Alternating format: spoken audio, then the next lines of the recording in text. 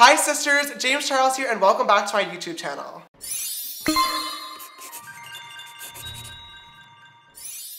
So it is officially June, meaning summertime is finally coming upon us, school is ending, people are graduating. You guys know that I'm going back to New York in a few short weeks to go visit my family and to walk for graduation. It is going to be so exciting, but the best part of all of it is that summer is finally here. With all that being said, cutting right to the point, if you guys want to see how I created this skin-focused, dewy, glowy, feathered brows, freckle face, summertime glam, make sure you keep on watching. Alright, so let's go ahead and get started with this dewy makeup look. This look is going to be super duper easy and very quick as well, so this should be a fun video. Sit tight, relax, grab your pink drink, and let's go. So to prime my face today, I'm actually going to be using two different primers. The first one being Benefit Professional as always, and then the Makeup Forever Step 1 Base Hydrating Primer. Since this is a very dewy look, I do want to make sure my face is super hydrated and very glowy. However, I still have a lot of pores and acne spots, especially in my T-zone area, so I do want to use the Professional just in that region to kind of clear those pores and to smooth everything out so I have a good base in the nose region so it doesn't look too crusty and gross. So I'm just gonna put this product on right up in here and blend it out. I'm making sure to really massage this into the pores as well to get as smooth of a base as possible. I want all the makeup to go on very smoothly and evenly because we aren't gonna be really wearing a lot of makeup in the first place. We wanna make a little bit go a long way, if that makes any sense at all. I'm next just gonna grab a little bit of the Makeup Forever primer and I'm gonna prime the rest of my face using this. I never used to use hydrating primers until I moved to California. I used to have really oily skin, but I noticed that once I moved here, my skin got very dry. So now it's very important for me to moisturize all the time. I'm trying really hard to get into skincare and have like a good routine going because as of right now, I literally have nothing besides washing my face in the shower. I've been very blessed to have like decent skin from doing that, but I don't want it to come back and bite me in the ass later on. It's really important to use a hydrating primer to make sure your face is moisturized, hydrated, ready for the day. It's gonna protect it from a lot of oils and a lot of that bacteria stuff, and it makes you look dewy and glowy from within as well, which is obviously the goal for today's look. Once my primer is all on, my next step is going to be foundation, and for the first time in a very long time, I am not using my Makeup Forever Ultra HD foundation stick. Today I'm going to be using the Too Faced Born This Way foundation. In this foundation, I am in the shade Natural Beige. This one matches when I have a spray tan. Right now is a little bit too dark, but that's okay. We want to go for that bronzy look as long as we're not going too dark. And once I have a little bit of this on the back of my hand, I'm gonna mix in these Tarte Rainforest of the Sea Illuminating Radiance Drops into the foundation. I'm just gonna do like two, oh god, this is going everywhere. I'm just gonna do like two little quick dots and I'm going to blend that together just to add a little bit more glow. Basically, I just want to keep my natural skin showing through with just the littlest bit of coverage just to even things out. This is actually the foundation that I was wearing at Coachella this past year and it did wonders for my skin.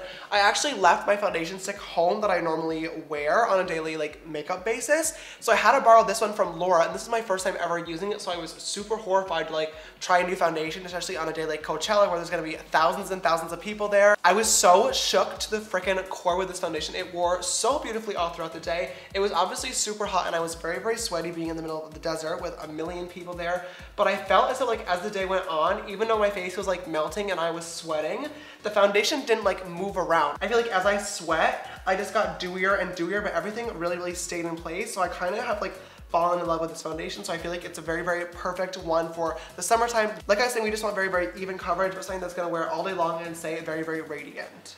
For concealer today, I'm going to use, of course, my Shape Tape Concealer, and I'm going to use the shade Light Medium Honey, but I'm barely going to use any of this at all. I'm going to put like 1 or 2 dollops right under the eyes just to conceal my dark circles right in this inner corner here because I always have a little bit of gray, and then I'm just going to really lightly cover up some blemishes. I find that the littlest bit of Shape Tape literally goes the longest way. As you can see, I literally put on like 3 dollops underneath the eyes, just the tiniest little bit, and it just covered up my dark circles so well. We really just want to do even skin. We don't want it to look like we're actually even like wearing a lot of makeup at all. We just want natural, dewy, beautiful skin. So I'm using the littlest bit of products that are going to work really well together, and we're not going to cake it on.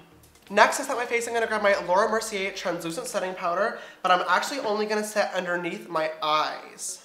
I'm just gonna grab the slightest bit of translucent powder and just pack it right underneath there just to set that concealer in place.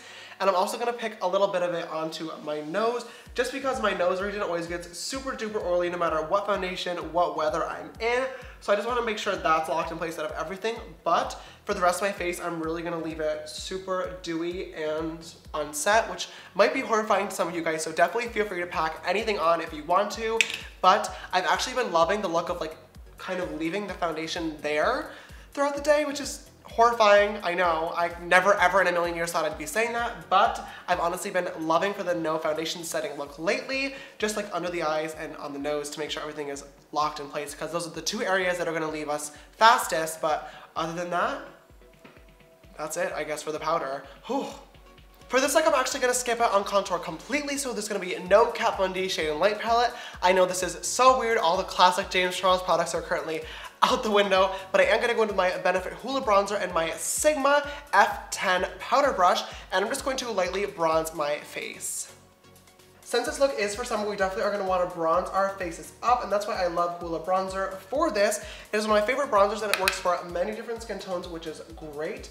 I personally cannot stay in the sun for very long because I will literally turn into a tomato, and that is never any fun. That's what I get for being Shade Mayonnaise, but you know what? We're just gonna fake it till we make it with using bronzer all over our face.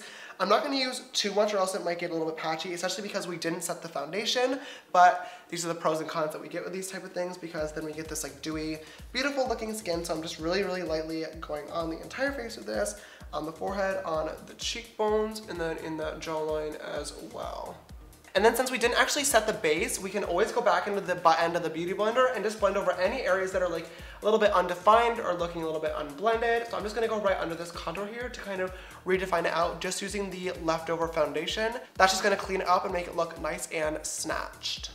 I'm gonna jump around just a little bit, and my next step is gonna be to do some brows. So I'm gonna grab my Anastasia Beverly Hills Brow Base in the shade Medium Brown, and I'm just going to super lightly fill them in.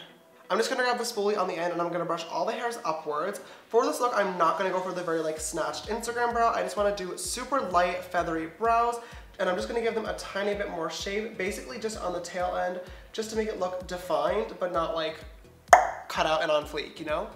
Like I was saying, when I'm filling these in, I'm barely even touching the pencil to my face. I'm just making the slightest little lines just to add the tiniest bit of color there, just for some more definition, but I don't want it to be like actually like filling them in.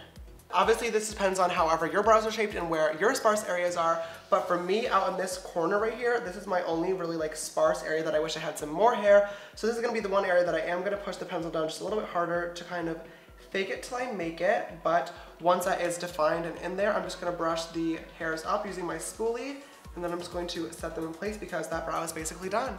That is one brow all complete. I honestly love how that turned out. I did not even use any concealer or foundation underneath it to clean it up. I was just super duper light and precise, and this is what we came up with. Now, since we are going for the feathered brow type of look, we definitely want to make sure these hairs are set in place and they're not gonna like fly away, and really want them to stick up to give us that kind of like light and fluffy look. To do that, I'm gonna be using the Benefit Roller Lash Mascara, but in the shade brown. You guys know that the normal black version of this mascara is one of my all-time favorites for my regular lashes, but I figured why not use the brown one for my brows today. Obviously this is a mascara, but you can use it on whatever you want. The point is that it keeps lashes or hairs in place and very, very voluminous, so I figured this would be the perfect product to use on my brows to really stick those hairs up and lock them in place. I'm just gonna super lightly comb through the hairs.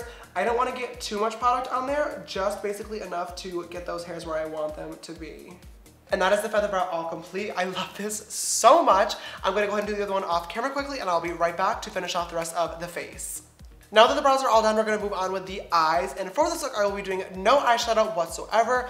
All I did was use a little bit of the Laura Mercier translucent powder just to set my eyelids in place to make sure that nothing was like creasing or getting ugly and oily throughout the day. But I definitely do wanna go into just a little bit of mascara, so I'm gonna start off by curling my lashes. I swear to God, I literally used to have the nicest lashes before I wore falsies all the time, and now they're all gone. I don't have any left. It's a very, very sad, sad truth.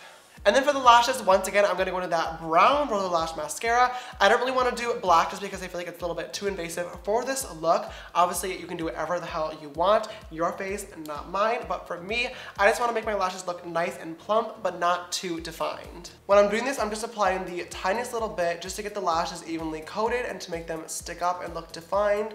But like I said, we are not going for that super spidery, clumpy lash today. We just wanna make them look like they're there and not 100% ripped off by our lash glue.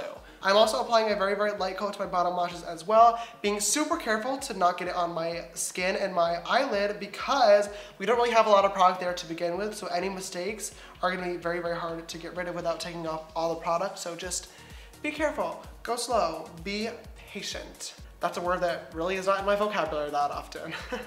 All right, and that is the eyes all done. Like I said, this look is super duper easy, so let's go ahead and move on. And our next step is going to be blush and a little bit of a surprise with some fake freckles. I'm gonna grab my Morphe M509 brush. Remember, you can use code JAMES for 10% off all Morphe products, and my MAC blush in the shade Peaches. This is my all-time favorite blush. I really don't use a lot of blush on my channel or in my looks, but I really do like this one, and I feel like it's just a very, very natural color for my specific skin tone. I know for lighter shades, you might want to use a more light pinky tone, and then for darker shades, you might want to use a more magenta tone. But for me, this tone works very, very well. I'm just gonna go ahead and I'm gonna grab a little bit of that on my brush. Make sure to tap the excess off because we don't want a lot by any means. And then we're just gonna add a super light wash of color alongside that bronzer. Next, to start off the fake freckles, we're bringing it back, everybody. It has been a very, very long time since I've used them in a look, but it is summertime. We're gonna get the glow on, we're gonna get the fake freckles ready. We're gonna look so snatched. You guys know that I was rocking fake freckles for so long, and it's one of my all-time favorite things to add to any cute little makeup look. I just feel like they add so much youth and just beautifulness to any look. What am I saying? Anyways, I'm gonna grab my Morphe R36 brush. I'm gonna dip back into that blush, and I'm just gonna apply a little bit of this on the bridge of my nose. This step is obviously totally optional, but we want these freckles to look real as possible. And natural freckles form in the high points of your face where the sun hits the most. And when the sun is hitting a place on your face, that's where you also get sunburn and a little bit of redness as well. So applying the blush here just makes it look a lot more natural. It makes it look like the freckles are actually coming out from underneath your skin. To start with my freckles today, I'm gonna grab my Makeup Forever brow pencil, and this one is in the shade 30. I picked this one because it is a little bit of a medium brown, but it does have a little bit of a red undertone. So that's gonna be, oh, why did I think you would be able to see that? It does have a little bit of a red undertone, so it'll be the perfect shade for fake freckles. I'm just gonna start off by drawing a bunch of tiny little dots on my nose bridge, and I'm gonna keep them centered right here in the middle of the nose, and then just spread them out the slightest bit right up in this region. And as it gets closer to the cheekbones, I'm gonna kind of fade them out and make them more and more sparse. There is no right or wrong way to apply fake freckles, but the one rule that you wanna follow is not all freckles are created equal. Freckles form naturally on your skin from the sun, and you definitely wanna make sure you're using different pressure and different sizes when you're creating the freckles, because if you have like 6 dots just across your face that are all the exact same shape and size, it's gonna look really, really fake. If you wanna add fake freckles to a look, this is one of my literally all-time favorite things to do. If you're not really confident in it, just Google a picture of somebody with freckles, and then just look at that when you're drawing them on, just to kind of base off them and see where the freckles should go, how they're shaped, where they're most concentrated, the color of them, etc., etc., etc. If you have any pimples or spots too that you want covered, just take your brow pencil and lightly go over and turn it into a fake freckle as well. Once those freckles are all placed on there, I'm gonna go back into my beauty blender on the button, and I'm just going to really lightly tap over them just to make them kind of melt in the face and not look too pigmented. Basically, whatever foundation is left on this is gonna tap right over the freckles, and that's just gonna create one extra super, super thin layer on top of them, which will make them look more real and kind of right underneath the skin, just how like normal freckles would look. Obviously, the biggest part to dewy skin is going to be the glow. To start it off today, I'm gonna go in with my Benefit What's Up highlighting stick in my Damp Mini Beauty Blender. I really do not use cream highlighters that often, but because we didn't fully set this foundation, it is a little bit still wet, so I don't wanna go into the full-on powder highlighter because it might get a little bit clumpy and stick to some of those wet areas. Using a cream will really enforce that we get a natural glow from within first, then we can layer over top with the littlest bit of powder just to really enhance it, so that way it won't look too patchy and gross. I'm just gonna tap this button right onto the tip of the product and then just go right onto my skin. I'm focusing this product right on the tops of the cheekbones, and then I'm just gonna bring this up into a little bit of a C shape, right up to the top of the brow bone area where the natural highlights would form, on the top of the brow bone, and then just connect this right back down. Same thing with the other side, I'm focusing this on the top of my cheekbone, and then I'm just gonna bring it right up to the eyebrow bone up here on the forehead just to get that natural glow. Then bring it right back down in the C shape, going on the top of the brow bone and then right back down to the cheekbone. I'm not sure how this glow is showing up on camera, but oh, you can see it. Okay, good. It's just like the most beautiful, natural, like subtle glowing from within type of highlight. I am gonna layer over top of this with powder in just a quick second, like I was saying. But going into this cream base first just really makes it look like natural, just like you moisturize to hell and back, but in like literally the best possible way. I'm gonna grab the pointed end of the Beauty Blender as well, and I'm just going to tap a little bit on there, and I'm gonna use this for the bridge of my nose. I'm also gonna pop the littlest bit of this right onto the Cupid's bow. Alright, you can honestly totally stop here with this glow. It looks so beautiful just like this. Very, very natural and radiant, but y'all know me, we need to be blinding people left and right, especially in that summer sun. So I'm just gonna go a little bit one step further, and I'm gonna use the Anastasia Illuminator in the shade So Hollywood with my Morphe M501 brush and just add the littlest bit of extra glow. Oh yes, wow. Yes, that is exactly what the doctor ordered. Oh, yes. For the nose region, I'm gonna grab a pencil brush and the same exact highlighter. We did not do any nose contouring at all, so Lord knows this is our last and final chance to make it look even somewhat snatched. Alright, and that is the makeup all complete. Like I said, I told you guys it'd be super duper easy. To finish this off, I'm going to set my face using some MAC Fix Plus. I really want the tiniest bit of powder that we did use to really melt in, just make everything super, super dewy and glowy. And then as a final step, I'm gonna use my Urban Decay Oil De-Slick Setting Spray. Just make sure it is locked in place. Because it is cream, it definitely will slip around if we don't lock it in place, so we're all set. Alright guys, and that is the dewy makeup look all complete. I know I say this in every single video, but I really, really love how this turned out. Not to toot my own horn or anything, but toot because I feel so beyond beautiful right now. I definitely will be rocking this look all throughout summertime, and I hope you guys will too. If you tried out this look or any of these combinations or products, definitely let me know. Tweet me pictures, tag me on Instagram. I would love to see all your beautiful, dewy, glowing skin. If you guys did enjoy this video, please don't forget to give it a big thumbs up down below and subscribe if you have not already. I post 2 videos a week on Mondays and Fridays, and I'd love to have you join the sisterhood. If you'd like to follow me on my makeup journey, you can follow me on Instagram and Twitter. They're both just James Charles, and my Snapchat for more behind the scenes type stuff is James Charles with an extra S after Charles. Major shout out to Sister Mac for retweeting my last video link on Twitter when it went live. I'll be doing this in all my videos from now on, giving one of you sisters a shout out for always supporting and sharing my videos. So yeah, definitely follow me on Twitter if you want a chance to be featured. Alright guys, thank you so much for watching, and I will see you in the next one. Bye!